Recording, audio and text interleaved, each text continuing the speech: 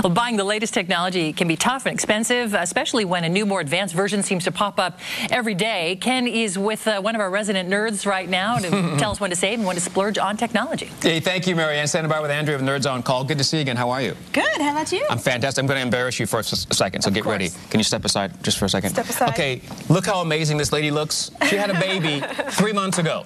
Her daughter Isabel is 3 months old today. She looks fantastic. You're like, awesome, sugar. All right. Thank you. Okay, now enough of that nonsense.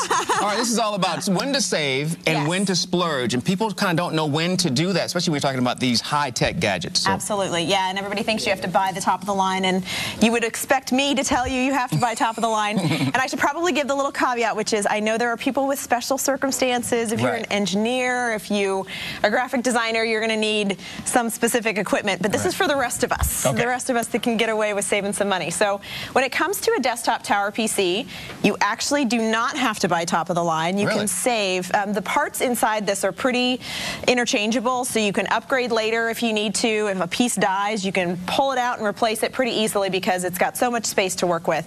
So save on your desktop. Just find the best bargain that you can for the money that you can spend. What you're going to want to spend your money on in this type of a setup is actually going to be on your monitor. Your monitor is going to be where you're going to notice every day what you're looking at, size and clarity of image. So spend the money on your monitor, save on your tower. So that would be your save and your splurge.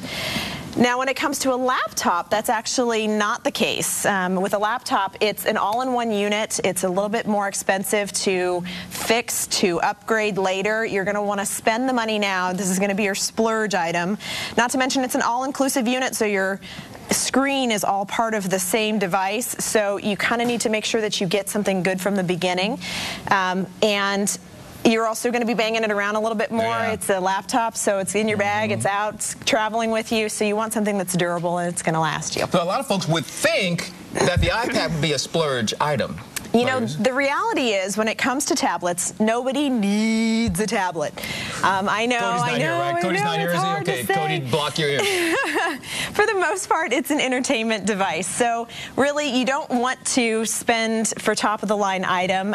My recommendation with the iPad is actually, since they just came out with the third-generation iPad, is the perfect time to get an iPad 2. Exactly. There's not a huge difference between the two versions right now for the basic user if you're using it for entertainment, and you can actually, it's the only time you can save with an Apple device is when they come out with a new one. So now's the time, and save if you can.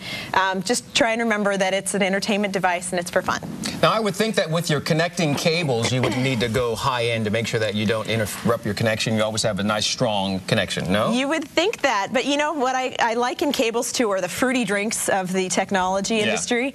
It's really where a lot of big-box retailers make their money. These cables cost like $2, but you buy them off the shelf at a big-box retailer and you're spending $20 to $50.